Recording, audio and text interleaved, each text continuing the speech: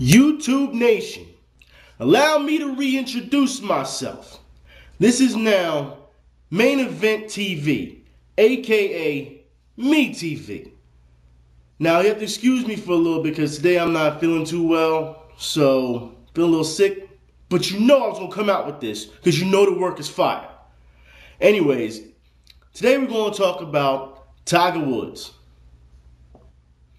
Now, my face hasn't said enough already. Let me elaborate on what I'm talking about.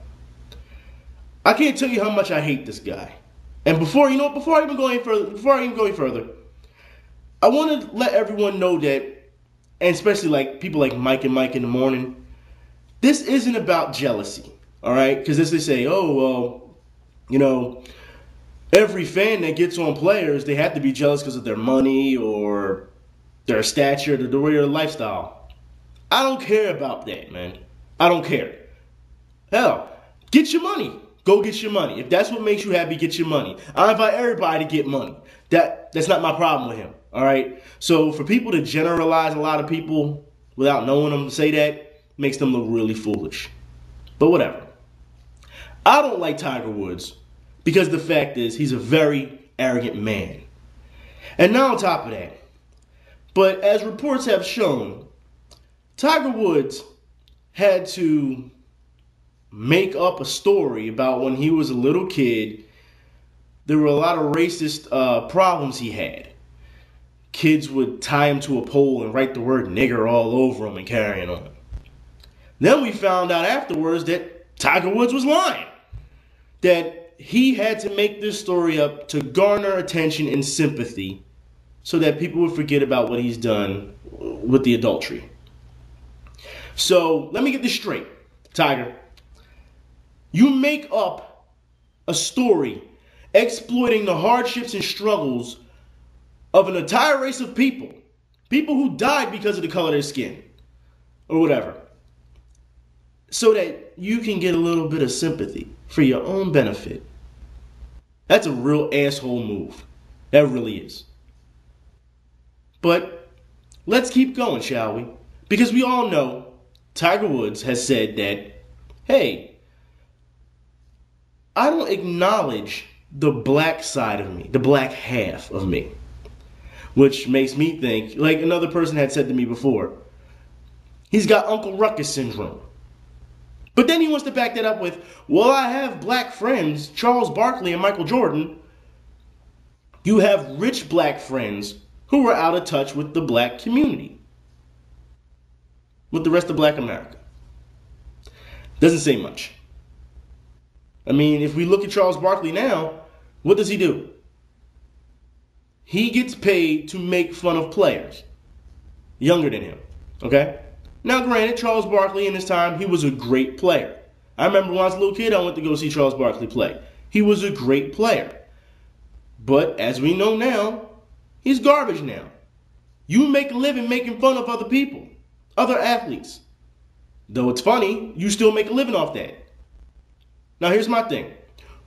When you were an athlete, people criticized you and said whatever.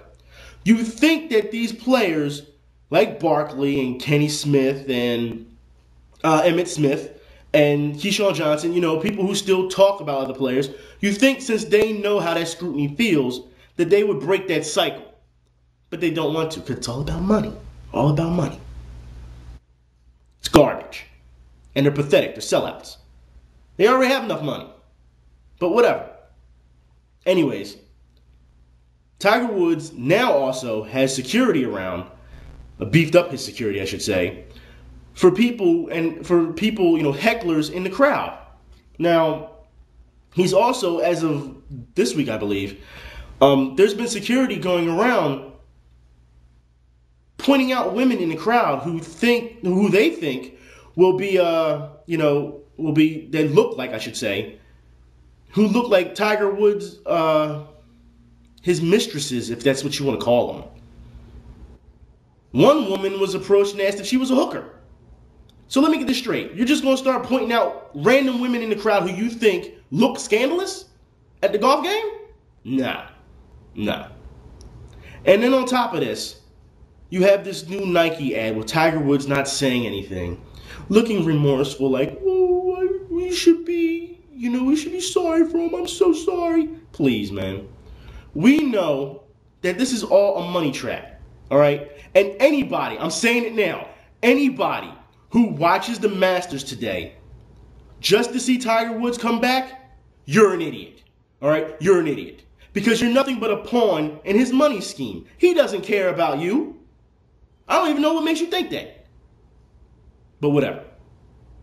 Seriously, all he cares about is his money. When you buy those little video games, that's money. When you buy that little Nike polo shirt, that's money.